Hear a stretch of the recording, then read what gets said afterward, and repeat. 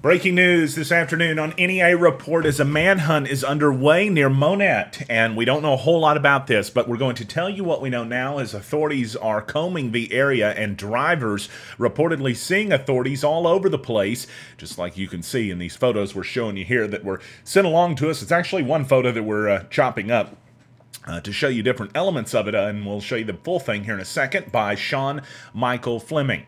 Authorities this afternoon involved in a high-speed chase exceeding over 100 miles per hour and concluding in and around the community of Monette. This photo sent along to us shows state police, local authorities, and others really just combing through the area trying to find the suspect, or suspects at least. A short time ago, Jonesboro Sun sent out an update that deputies were searching for one person who stole a vehicle and ran from officers in the area of Monette and Leachville. The scanner traffic that I've been discussing from with my friend Lon Teagles at Northeast Arkansas News indicates that the dogs are on the way. Actually, they're probably already out there searching, canine units. And a guy apparently drove a Mustang off of that bridge. You can see the bridge kind of in the background there. Apparently, yeah, see, there it is. Apparently, the guy drove off that. And it says that a woman was captured in the water, at least that's what he perceived to have heard, my friend Lon, on the scanner there. When we hope to find out more information about this, but of course if authorities are out there in the middle of a search, well, you know, they're having their priorities, to say the very least. Still following this one. Apparently it concluded around Highway 18 and 533. Again, that's nearby Monette. And if you see anybody out running around and authorities chase them, well, you might want to stay indoors today.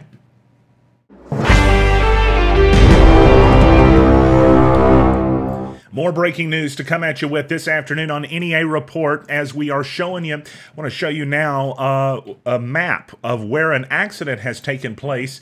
We're talking about an accident that has happened. It's north of Bono, a 63 wreck that's reportedly a head-on collision. I've got E911 Director Jeff Presley standing by with a live report to give us more information about this accident. On the phone right now with Jeff Presley, Jonesboro and Craighead County E911 Director. Wreck happening on Highway 63. I know I've got you on the phone right after it all happened, and you probably don't have a whole lot, but maybe you can tell us what you know. Yeah, in the last 20 minutes or so, received several calls about a head-on collision. It's going to be around the Paul Switch area on Highway 63 north of Bono, just south of the county line around CR 159. Okay. At this time, we do have state police, Bono units, Bono Rescue, Jonesboro Police and Fire, or Jonesboro Rescue units on the scene. We have that road closed right now, so it's a very serious accident. We did have a report of a vehicle fire and entrapment, so we have crews working out there. If you're headed out that way, expect delays. Traffic is at a standstill. You mentioned, I'm sorry, what was the road, the county road this is at? It's going to be around County Road 159. That's going to be just south of the county line there, past that liquor store. And this is this off of the highway, or is it on the highway, we believe? No, it's actually on Highway 63. It is, okay, just right around that area. Well, we're looking in that area right around where that Murphy station is before you get to Sedgwick. So if folks are driving in and aware there this afternoon, we hopefully will have them kind of slow down and keep a watch out for the responders out there. So. Yeah, this is going to be a busy scene for a while, so if you need to travel north, you may want to make arrangements and go a different route. Jeff Presley from E911. We'll let you get back to work, but we appreciate you, sir. Thank you very much. Thank you. Take care.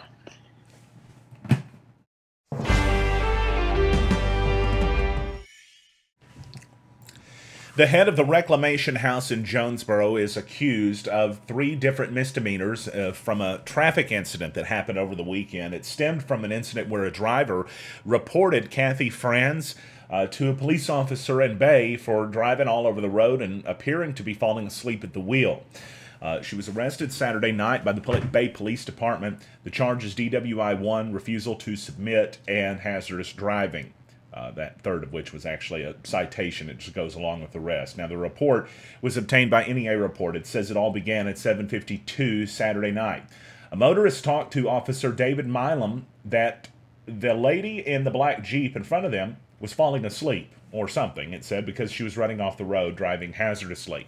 Milam pulled out, it says, and caught up to the Jeep, where he reported seeing it nearly hit a vehicle turning right onto Morgan Street. He initiated his lights, started the traffic stop at 463 and Bruner Street. The officer asked for her license, registration, and proof of insurance, but before he got him, he said he noticed smelling alcohol. When he asked Fran if she had been drinking, she reportedly said she had a couple of beers at the pool. Then she told him she had a handgun in her glove box, reached for it, laid it out on the dash. Said he instructed her to instead just hand the weapon to him, and he took it. Around this time, Officer Timothy Burns arrived at the scene, and he too made contact with Franz. It said that he could also smell a strong odor of alcohol. That's what the report said. His exact quote was that Franz appeared to be somewhat disoriented, and her movements were slow. Quote, her eyes were bloodshot and watery as well. Bay police began a field sobriety test to determine her level of intoxication. Through the entire test, officers had to instruct her multiple times. Said she swayed back and forth. Franz told police she had a problem with her balance and felt as if the road was slanted. The officers allowed her to move and continue the test. Repeatedly, the officer said he had to place Franz back into the starting position for the walk and turn test. The officer said it was very apparent to him she was over the legal limit to be operating a motor vehicle. He said he requested she turn around and put her hands behind her back, and she actually did not at first, according to his report, pulling slightly away, placing her right hand on top of the officers and asking if they could talk about this. It took 3 additional attempted requests before she complied. But the problems did not stop there. At the jail, the problems continued as the two entered the blood alcohol content room. The report said the officer read her rights, DWI rights, and was going over it to make sure she understood it. But she said she wanted a copy to read for herself, so the officer gave her a copy. But then she said it was a terrible copy and she couldn't read it. He said the copy appeared to be fine. He said that he was reading directly from the document, but she argued some of the words were not legible, so the officer tried his best that he could, it says in the report, to help her understand what was going on, but he reported specifically he thought her understanding, her lack of it thereof, perhaps, was intentional. His exact words, it appeared to me that Franz wasn't actually making an attempt to read the document only to prolong the testing, but I allowed her every opportunity to look over the document, and it continued on. She signed the document, but then refused to take a breathalyzer test and refused to sign her citations as well. All of this was reportedly caught on dash and body cameras, and she was written citations for DWI 1 and the refusal to submit, as I explained there, along with the hazardous driving. Was scheduled to be in court on Tuesday, and she's currently being represented by attorney Skip Mooney Jr. of Jonesboro. We asked for comment. Mooney advised his client not to speak about the case.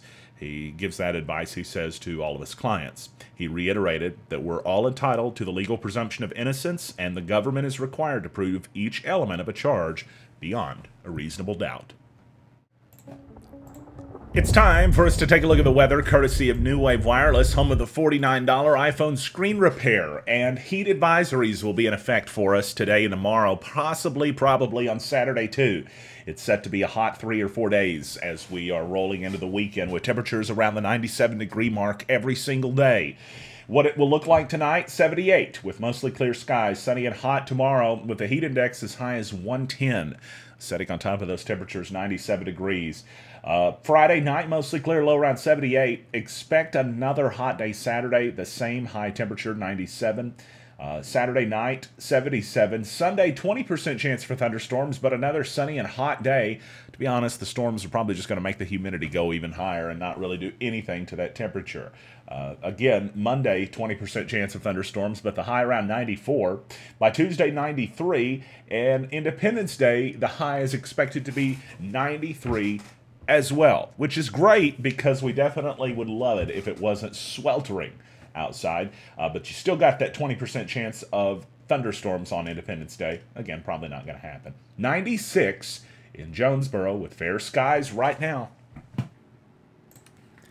Turning now to the top story we first brought you on NEA Report. In breaking news this afternoon, a traffic alert has traffic backed up in Bono. I don't have Jeff Presley on the phone with me right now to correct that super, but we do have traffic alert to bring along to you. Highway 63, right around the point of 159 north of Bono this afternoon, is going to be blocked for a significant period of time for a serious accident. I do have a little bit more information because I had some folks asking what the wreck was and what the vehicles were specifically. It looks like the reporting is that there is a pickup truck and a dump truck involved in an accident out there. One of the vehicles caught fire, but everyone is believed to have gotten out. Report, however, did indicate there may have been entrapment in one of the vehicles, possibly serious injuries as well. I'm not sure. That's a little bit of a conflicting report there that we received, but this would be north of Bono before you would get to the county line and before it would be at that at the alcohol store, the old country store that would be out there on Highway 63. That's what Jeff Presley told me a short time ago. That's about where this wreck would have taken place. He also said that there's probably going to be responders out there for a good period of time this afternoon, with that having happened just a short time ago. In fact, we've got, I think, possibly some, I can get some stuff here from Jeff on the screen. In fact, yeah, all northbound traffic is going to be rerouted onto Highway 230 north of Bono. That is a tweet just a short time ago from the E911 director, Jeff Presley. Some other stuff he's sent out in regards to this on the account said that expect major traffic delays. They know it's an accident with injury. Police, fire, rescue units have actually been dispatched, Presley said, head-on crash with road blockage. So you've got that happening. There's another tweet. That was the first one, road blockage out there as well. Okay, but the latest information on this is that traffic is going to be rerouted from 63 onto 230 north of Bono. I'd like to be able to find that if I could. And show you guys just exactly where it is, but you're talking about tons of farm fields and tons of county roads. Let's see if I can do a quick search of this and find Highway 230 at Bono, and we'll see if this pulls up for us. You guys are watching live on NEA Report. It's 3:25 in the afternoon. Stan Morris reporting along with you on a day where we have a lot of breaking news stuff that's going on right now. We're trying to pull up a live map of Bono, see if we can show you the precise location that traffic is going to be rerouted on. It's Highway 230 north of Bono that's going to see the traffic rerouted. This is 230 right here, and let's see if we're in somewhere like, you know, the Sahara Desert, or if this is somewhere perhaps anywhere near where we're even talking about. I don't think it is. Okay, nonetheless, if you are driving in to Jonesboro today, or you're driving out of Jonesboro and you're using Highway 63, I just want to make sure everyone is fully aware. Okay, there it is, actually, right there. Yes, that's correct. They're using 230, Highway 230, to bypass traffic. It's going to be rerouted there to get, it says northbound traffic will be rerouted onto Highway 230 north of Bono. So if you're headed north, say for instance you're going to Walnut Ridge or Pocahontas, they're going to route you at Bono. This is the bypass. This would be 63B, the one that used to go through the town. All of us old folks like myself remember before the bypass existed for Bono.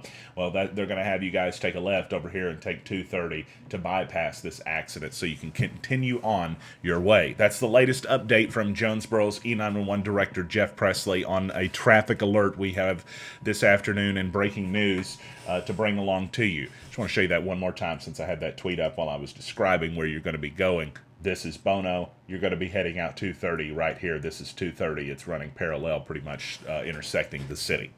So if you're driving out north of Bono on Highway 63, be prepared, folks, to take a detour. At the same time, we also want to update everybody on the breaking news situation that is going on in Monette this afternoon, where there is a reported manhunt that's going on. We don't have a lot of information on that right now, except to say that it was a traffic chase and a high-speed chase that the driver bailed on that ended up fleeing, and that authorities have been using canine units and other things to track the suspect. A report from the Jonesboro Sun a short time ago had indicated that the authorities were still looking for the guy, but that was at about 1:40. Talking about almost 2 hours ago, so we don't know what the latest update on that is. But I had checked in with Lon Teagles as of about an hour and a half, I think, ago. It was still about the same. Okay, it's 3:28 right now.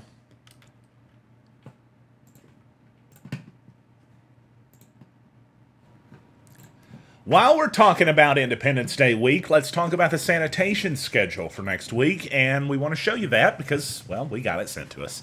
Here it is, normal Monday and Tuesday, but on Wednesday it's going to be closed because it's Independence Day. Thursday's Thursday route, Friday, Wednesday, and Friday route. That's how it's going to go next week, but there's more to sanitation next week than just a little bit of a different trash pickup schedule. In fact, the city of Jonesboro getting set to launch their Blue Bin recycling program next week. Some exclusive details about that next, how you could save a whole lot of money, and how you probably should do it now if you're going to. Next on NEA Report.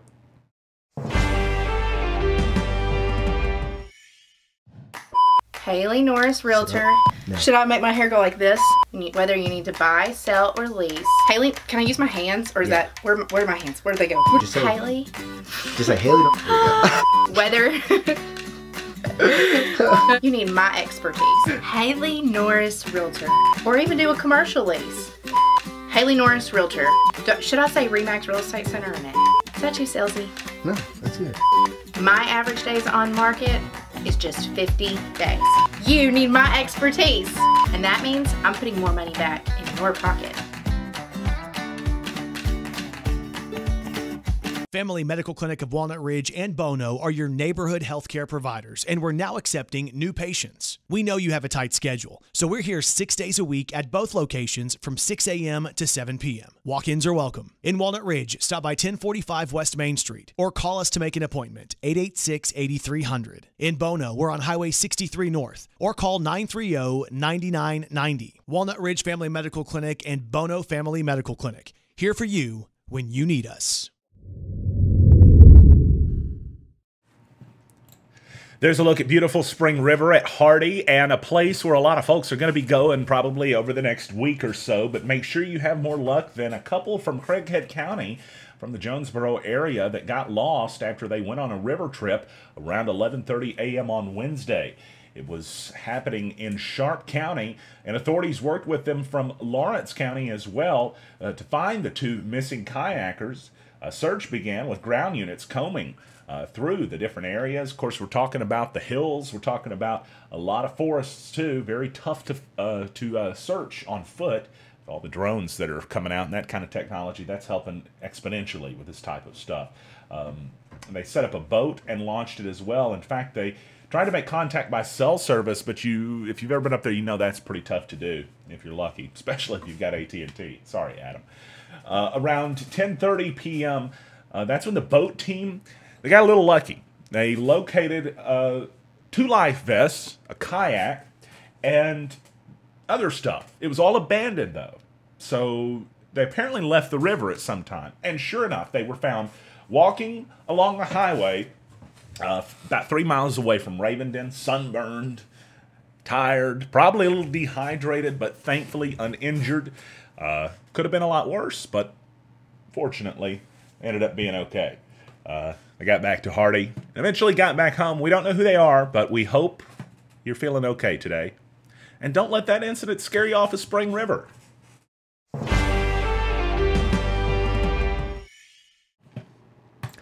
Do you have one of these beauties yet? Well, if not, then you better get on top of it because the time is running out for you to pick up a Jonesboro recycling bin at the discounted rate, which is less than half the price of what it's going to go up to in just a short. The city had to pay $50 or so for these bins, right? And it's so cool that our city invested into recycling, into going green, because they've given us an opportunity to buy them for only $20. But the catch is, you got to prepay them. You got to get it now. You can't be waiting any longer. Now, I got a little bit of a secret for you guys, okay? I hinted at this in the story I wrote earlier. The city of Jonesboro is going to extend the period to allow people to purchase these for $20. But it's not going to be extended for long, right? And if you're wanting to get yours now, you want to get at the top of the list. Here's something else cool I asked for, because I'm a landlord and I have rental houses, and I thought about all of you rental house owners out there, or apartment owners or whatnot. You can get one per residence for for $20. So you get one for all of your rentals for $20. That way, the tenants aren't overflowing the garbage bin all the time. They can help the community out too. Or let them buy it and maybe give them a little bit of a discount on the rent that month. Just an idea. Stop procrastinating, though. Get this sucker ordered, 870-932-3042, 3042. It's, as I said, $20 if you get this purchase made well before they go up. It's supposed to end tomorrow, right? And that's the only day I can promise you that you're going to get this $20 price. But I'm pretty sure they're going to extend it because I got a little birdie that told me some news. And as you can see there, it's got a really easy to read and understand label on the front of it. I'm not sure all of them are going to be put out the same day as mine, which is every Monday, first and third Monday. But I know they all accept the same materials, number 1 and 2 plastics, no plastic bags, aluminum, cardboard, mixed paper, newspapers, and magazines. The tin cans, when it mentions those, are talking about soup cans, bean cans, all that kind of stuff. Just rinse it out a little bit. Boom. Throw it in there. You're good. You place the items loose in the can, right? There's no more garbage bags, no more blue bags. It's all dropped inside of it. And you can get your can dropped off by paying only $20. Call them that number I told you about. I'm going to throw it on the screen one more time for you to get a chance. 932-3042. I love my town, love cleaning up in my town. I like to go out and walk and pick up litter on the side of the road, as a lot of folks will tell you. I post pictures of that. It's kind of like a point of pride to see how full I can get my truck. Now this is a better option than ever because I don't have to call a city and ask for like 5 or 6 blue bags to be dropped off because I would recycle the garbage too. Just an idea. Just a way for you to maybe get a little fun activity in this summer. Maybe even get a little exercise in. Maybe even help out the environment, too. And thanks a bunch to the City of Jonesboro, Mayor Harold Perrin, and others for deciding to do this. This is well worth our time. This is well worth our time. And it's a well worth it program, too. Before we wrap up our coverage today on NEA Report, we want to continue with live breaking news coverage at 3:35 of a head-on wreck north of Bono. Traffic is now closed in both directions, and traffic being rerouted northbound onto this county road 230. It would actually begin as West Church Street out of Bono. You would see it drive right up next to the Come and Go if you were driving into Bono. But if you're headed northbound this afternoon on the bypass, they're going to redirect you onto that. And if you're headed southbound on 63 and you're headed into Bono, then you're probably going to be rerouted as well. Although I don't have the exact location that they're going to reroute you, I do know that that is a pretty serious accident out there, and it may be a while before that first responders are able to get that cleaned up. That's the latest from NEA Report. We invite you to like us on Facebook and follow us too. Subscribe on YouTube if you've not already. And as somebody, our good friend Rebecca asked, let's see, if I said Brooklyn, by the way, this is Bono, forgive me. As our good friend Rebecca mentioned, I'm also on twitch.tv at Stan Morris, so you can find me playing video games there or something. But anyway, I'm Stan Morris. Now you're up to date on NEA Report with breaking news coverage and wall-to-wall news. Back tomorrow with more news from Northeast Arkansas.